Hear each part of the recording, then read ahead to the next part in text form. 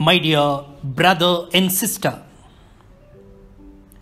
fraternal greetings to you from the Carmelite Fathers and warm welcome to CARMELITE, reflection on the day's Gospel. It's the 5th of April, Friday of the 4th week of Lent. It's also the first Friday of the month. The Holy Gospel according to John, chapter 7, verses 1 to 2, then the 10th verse, then 25 to 30. At that time, Jesus went about in Galilee.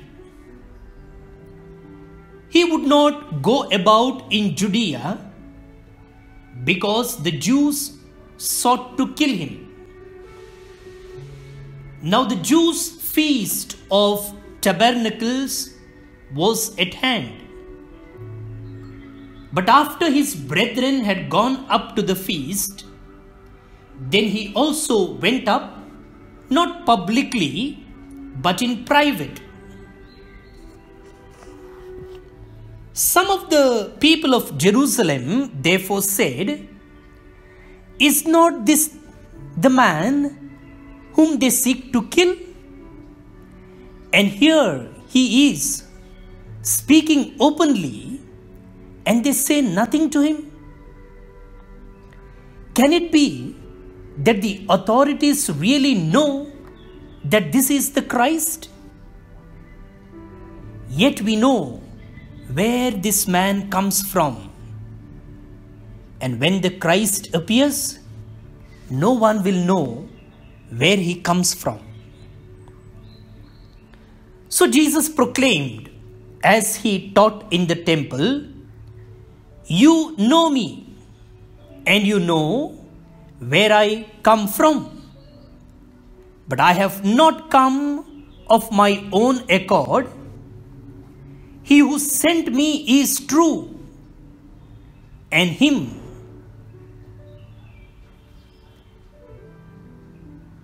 you do not know.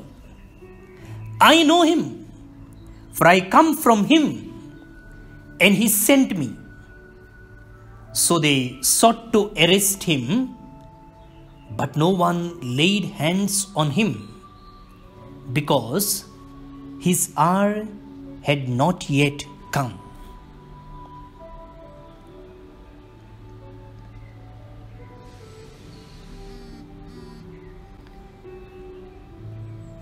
The Gospel of the Lord.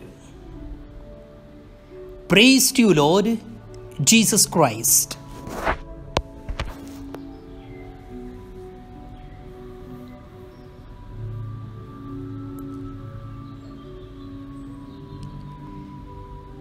My dear friends, if we want to live a godly life, we will be persecuted.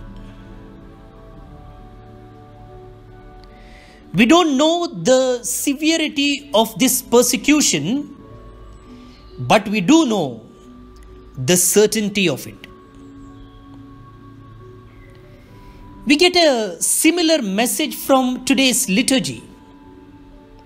The first reading, taken from the Book of Wisdom, chapter 2, verses 1, then 12 to 22, gives us an idea of how the godless or wicked people will, in their misguided reasoning, condemn the innocent man.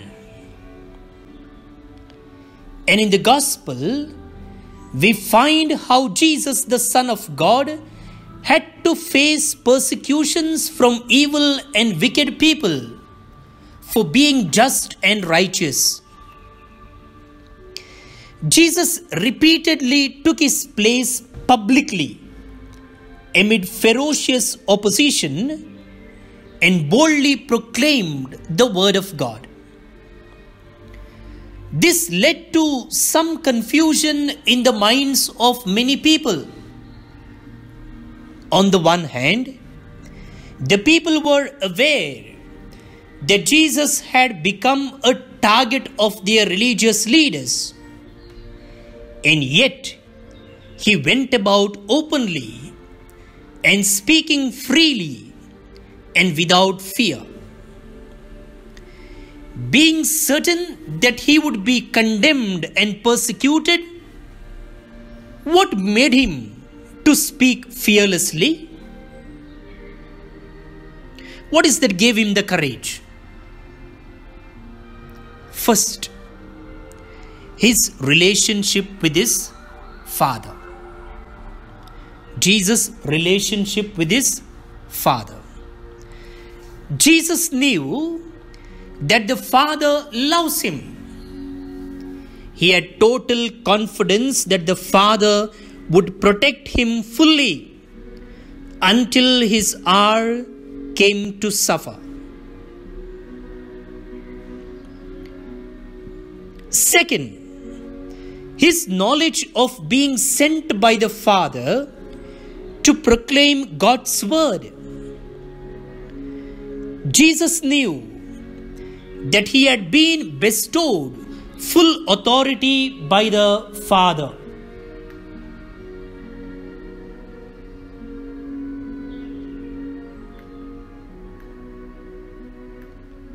Third, his heart burnt with zeal rather than covered due to self-preservation. And finally, his love. Love has no room for fear. Rather, perfect love casts out all fear. 1 John chapter 4 verse 18. Perfect love casts out all fear. Jesus knew that his mission, his purpose in life would entail sacrifice and suffering and culminate with death on the cross. But that would not be the end. His hour would crush defeat with victory, condemnation with pardon and freedom, and death with glory and everlasting life.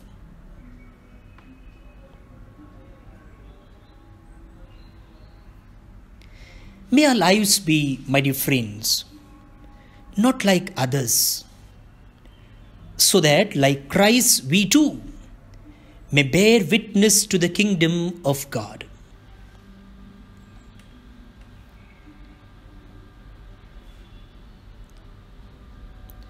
Let us pray. Today, my dear friends, as we find in the Bible diary, is the birthday of Rovina Pearl Paul from Balkunje, and it's the golden jubilee of life of Darius Pinto from Bangalore. We wish them happy birthday and we pray God's choicest blessings on them. We also remember all our benefactors, our well-wishers,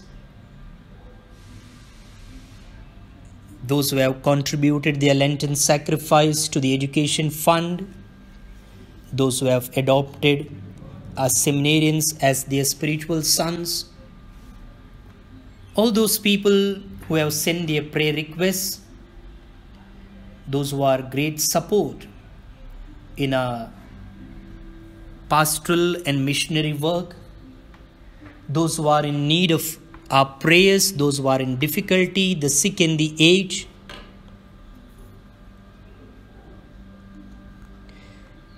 Students who are writing their exams, those who are preparing for the exams. Also for the success of the general elections in India.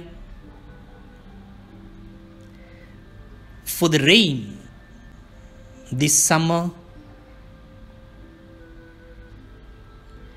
Father, may our life in Christ be authentic, even in the midst of persecution. Amen.